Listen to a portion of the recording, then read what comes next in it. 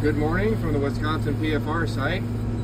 This morning it is July 2nd and we are actually applying some boron on some R1 soybeans. So this is a rate and timing study.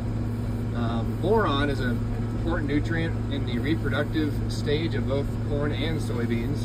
And this study in particular is looking at different timings as well as different rates in terms of R1 compared to R3.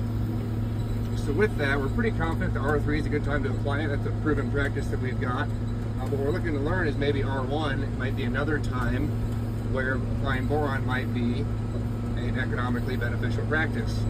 Along with that, oftentimes we're finishing up a lot of our last herbicide applications right around this R1 growth stage. Many of our herbicides cut off at R1, such that if boron is a good practice to do right now, it might essentially get a free ride if you're doing an herbicide application here around this R1 timing, or doing a white mold targeted fungicide application around that R1 timing.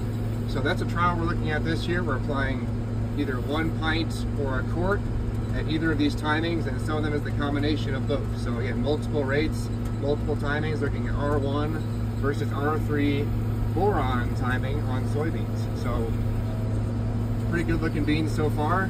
30-inch rows. They're not quite canopied yet, but all the plants essentially have a flower on them, so it's a perfect time to be doing this R1 timing. Stay tuned and check back to see what we've got. Thank you.